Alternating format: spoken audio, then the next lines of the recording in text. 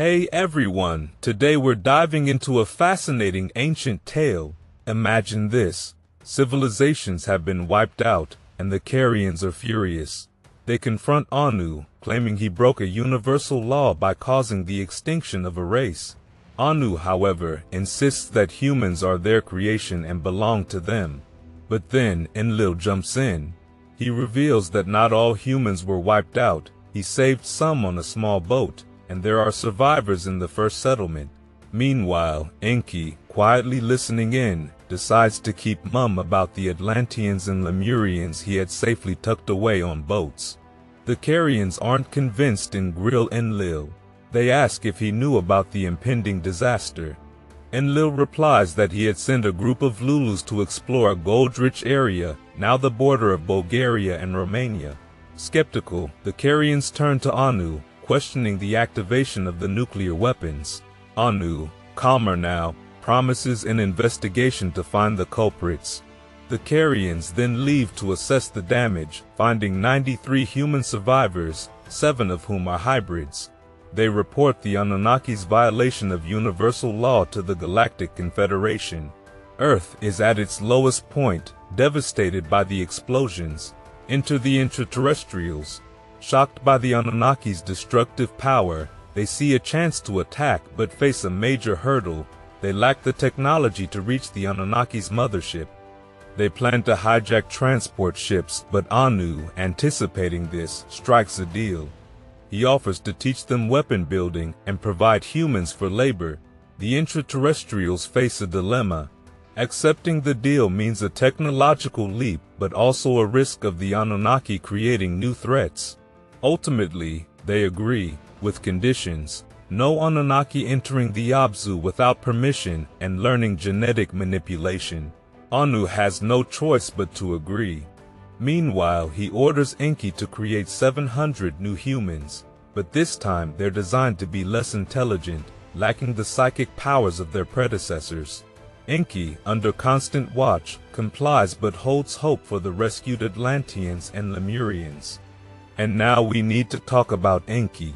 It's important to understand that Enki didn't exactly love humans in the way we think of love.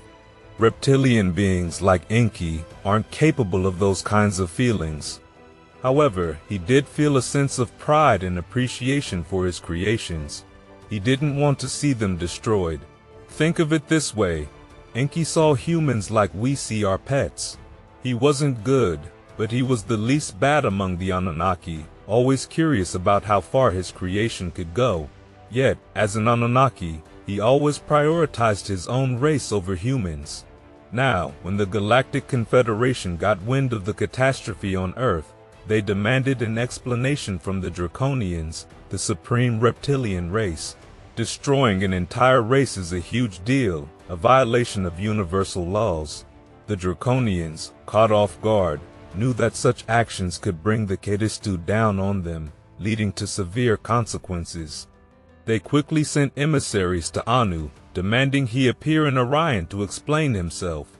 Anu, preparing for this confrontation, asked Enki and 3 other Anunnaki council members to accompany him, leaving Enlil in charge of Earth.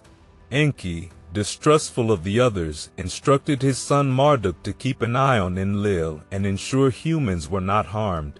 Marduk was also to oversee the creation of the new Lulus, as they had only made 200 of the 700 ordered by Anu. Arriving in Orion, Anu faced the Draconian leaders. They demanded to know why they hadn't been informed about the new planet and the Lulus. Anu explained that he had tried to build a portal to communicate with the Reptilian Alliance but failed. He assured them that the Galactic Confederation was aware of their activities, and even the Carians were monitoring them. The Draconians realized that if the rest of the Reptilian Alliance found out about the Anunnaki settlement, it would spark conflict and jealousy. Anu then revealed that humans could provide subtle energy that gave the Anunnaki an indescribable sensation. Enraged, the Draconians declared that Earth, or Uruz as they called it, and the Lulus now belonged to them. Anu was forbidden from informing the Uzumgul race and the Reptilian Alliance about this. Fearing for his life, Anu agreed, becoming their puppet. 7 Draconian days later, the Galactic Confederation held its first meeting to address the situation on Earth. Anu, Enki, and 3 Anunnaki council members attended. The first question was why they had not informed others about the genetic manipulation of an inferior race on a planet outside their jurisdiction.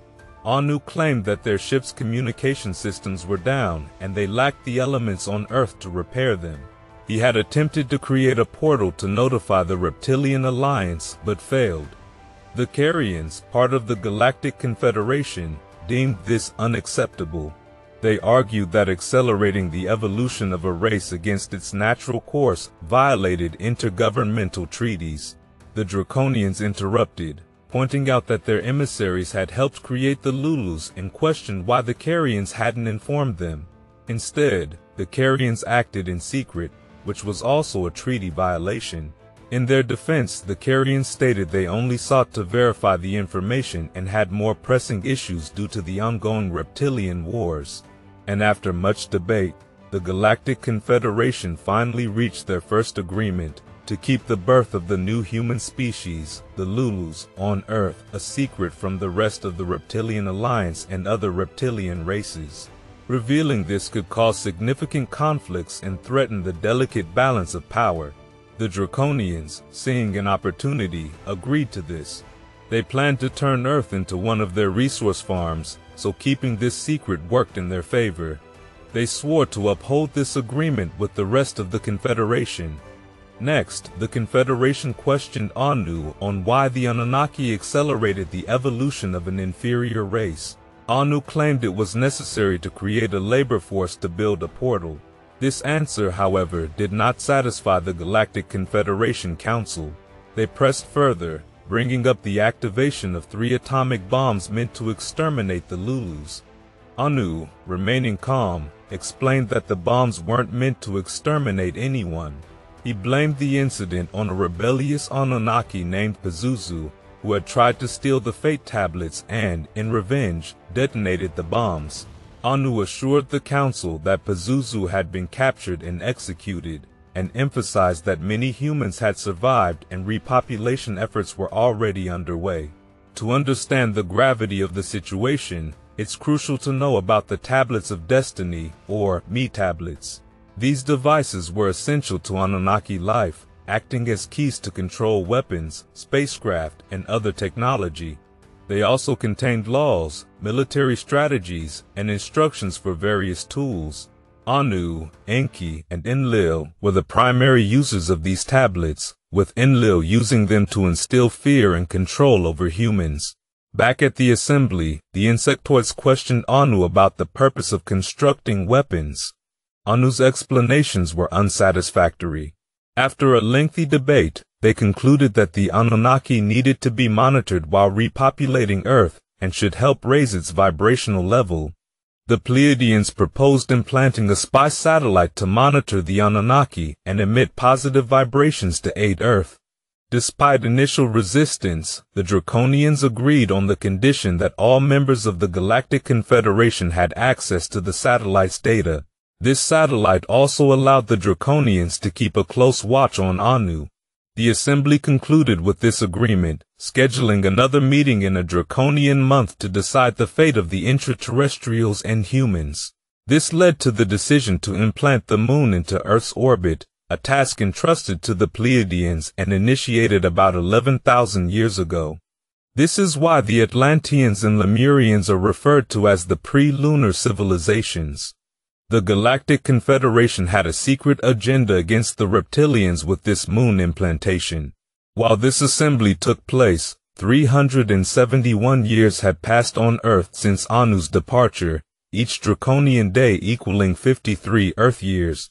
During this time, Marduk began to succumb to the temptations presented by humans and the elixir they produced in fear, heavily influenced by his uncle Enlil.